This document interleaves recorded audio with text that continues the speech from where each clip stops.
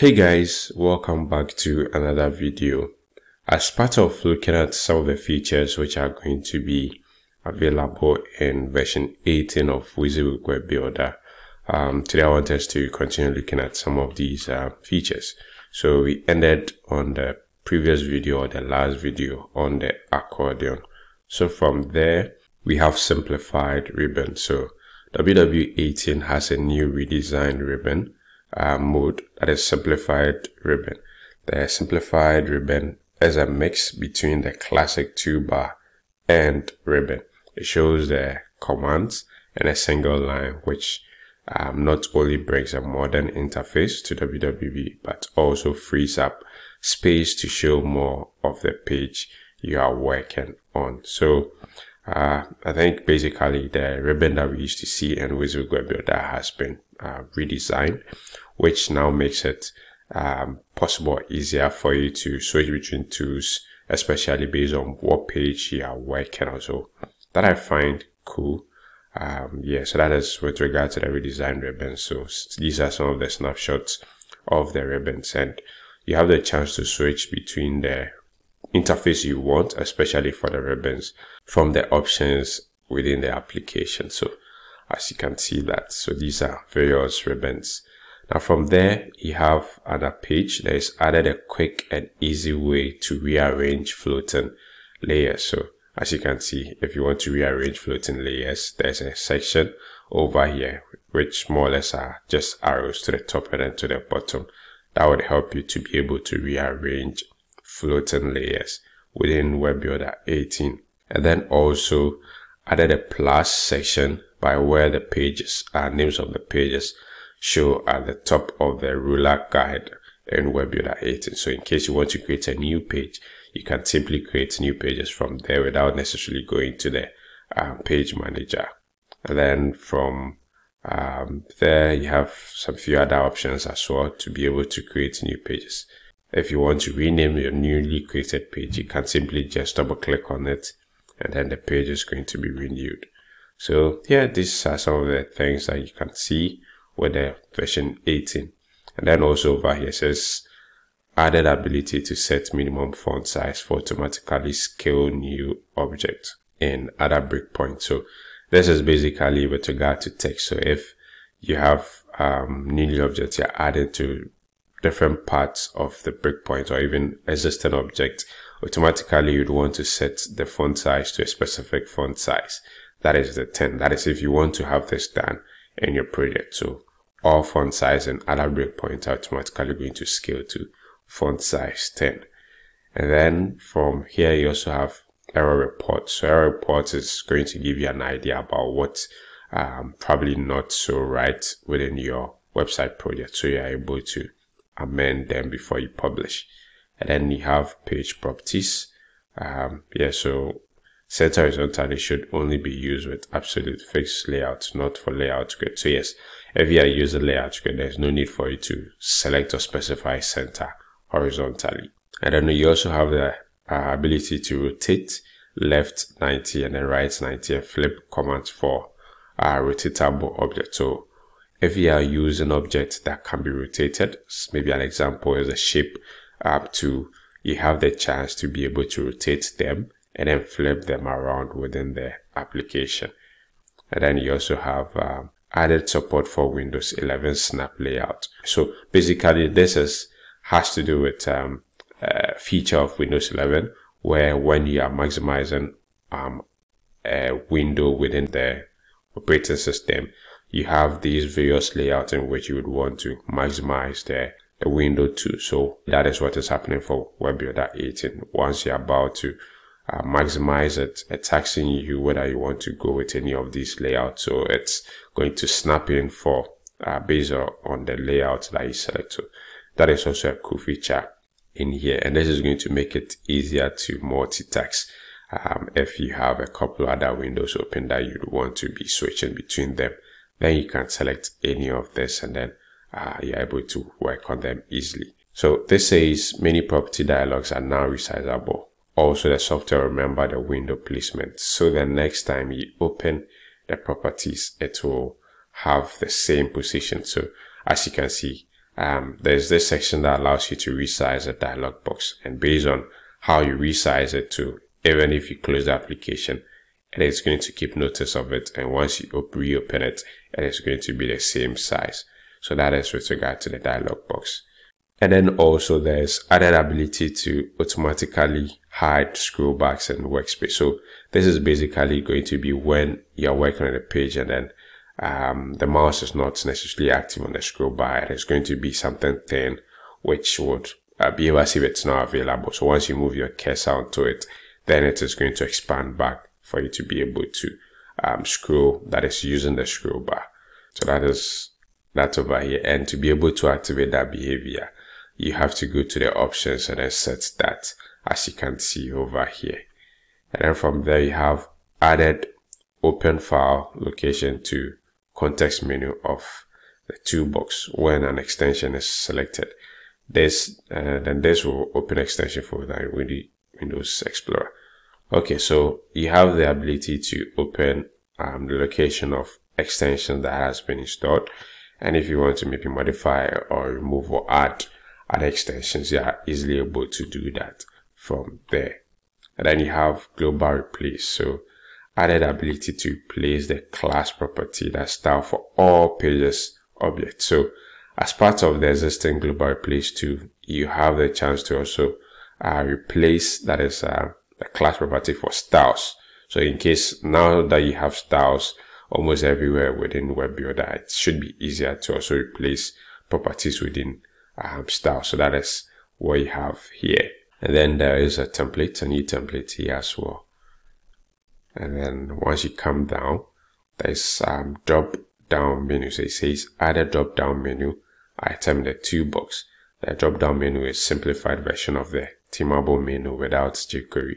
Drop down menu uses Bootstrap 5. So this is basically drop down menu, which is using Bootstrap as its UI, and then to be able to display menu items. So you can configure how it's going to look with the properties of it. Let's just take a look at this and demo here. So this is the drop down menu, as you can see it from here. And then you have snap scroll. So added support for horizontal scrolling. So the snap scroll feature also allows you to be able to scroll, that is either vertically or horizontally. Ideally it was just vertically, but now you can also scroll horizontally.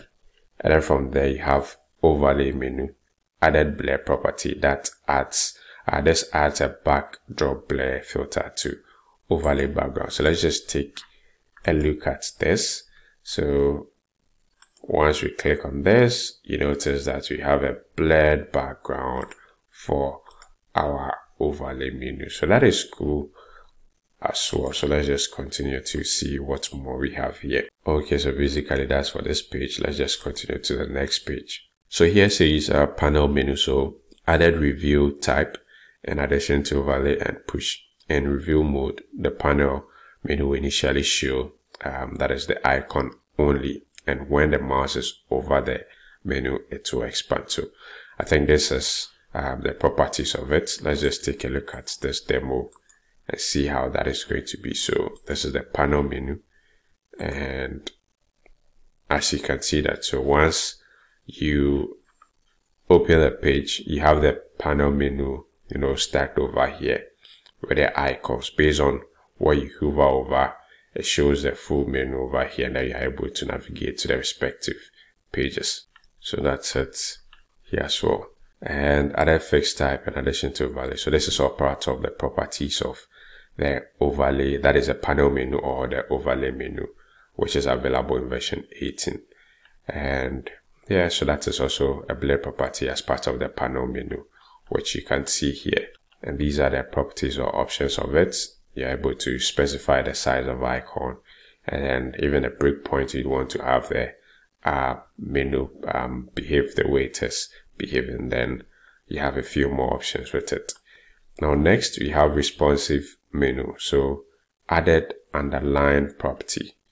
So that's it over here. It'll be good to have a demo of this to be able to see how that is going to be. So responsive menu.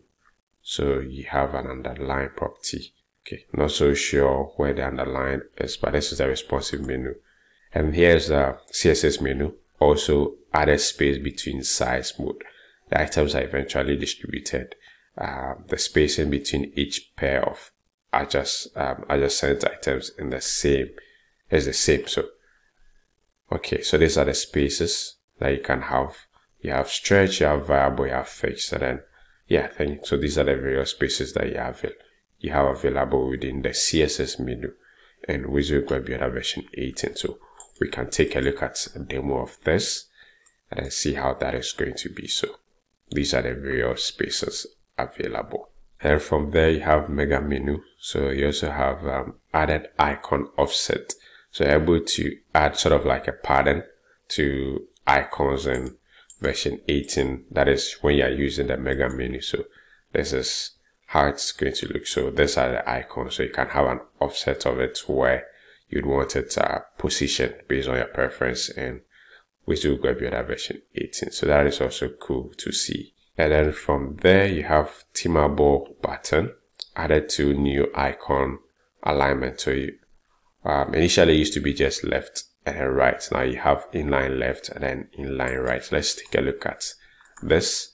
So this is icon left, icon right, inline left, inline right, and then this is the default size as well. So yeah, so these are the options available with the themable button. And then you have so basically these are the various icon alignment which are available, and then also you can specify the size of the icon.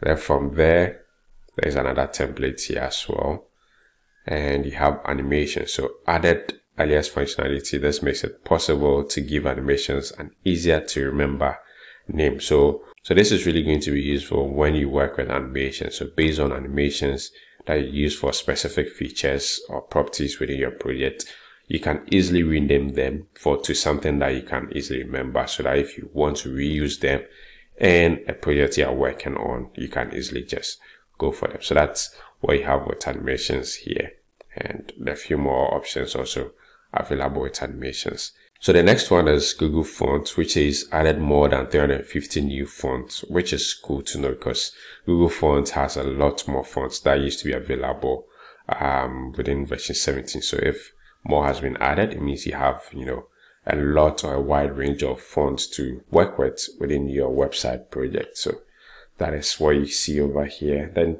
we have events. So added set value action. This can be used to set value of a specific object. For example, set a value of a progress bar or input box. So this is also part of the event that has been added over here. That is the set value feature. Then you also have added toggle dark theme action. So the event, as part of the event, you have the option to also be able to toggle between dark and then light mode as well. There are many more options or properties available with the event in version 18. And then you have conditions. So added set class action.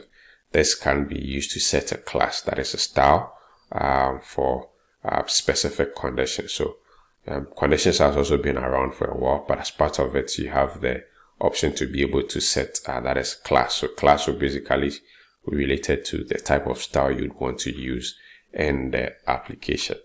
And then you have edit box. So added clone button to quickly add a copy of selected conditions. So yes, so you can clone conditions that you've already added to base, just like you have with events. You can copy and then paste. That's why you can clone and then edit them. And then you have another template here as well. Added ability to set the font size of the editor. So if you are using the HTML properties to be able to add some codes to your website, you have the option to change the font size that you'd want to use for your codes over here. So that is also cool. And then you have blog. Blog carousel now uses Bootstrap 5, no longer depends on jQuery. So yes, you also have the chance to be able to use carousel within blogs, and then this time around it uses the Bootstrap UI for that. Next we have sitemap. So it says holding down the shift key while changing the frequently or priority will apply the new value to all pages in the project. So this is also a way you're able to work with sitemaps and version 18. And then from there, you have ready to use JavaScript. So added WYSIWYG Web Builder logos, light and dark. So you have light and dark mode logo of WYSIWYG Web Builder added to the ready to use JavaScript. Now let's continue to page 7 and see what features are there as well. So here we have internal optimization. So version 18 also has many internal optimizations, and although this release has more than 150 new features, the size of the executable has not increased. So basically what this is saying is that in as much as there's been a lot of features added to Web Builder 18, the size of the the Web Builder hasn't changed, so it stays the same, so it doesn't take so much space on your PC. So that is also good to know over here. And then you have Tell Me Search. So when using the new Office 2022 theme, the Tell Me search box is located on the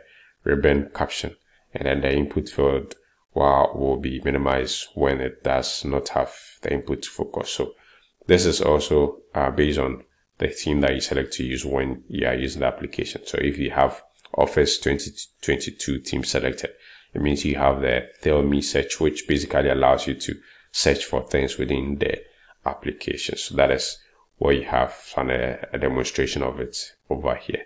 And then there is also another template here as well. Another template, and then on and on. So these are features that we should be looking forward to in WYSIWYG Web Builder version 18. I must say that as I'm now recording the video, version 18 has been released, and I've grabbed a copy yet. So if you haven't grabbed a copy yet, maybe you should. And subsequent videos will take a look at all these features that has been listed within the application itself, and then there will be subsequent tutorials on how to use these features. So that will be just about it for this tutorial. Thank you very much for watching. Bye for now.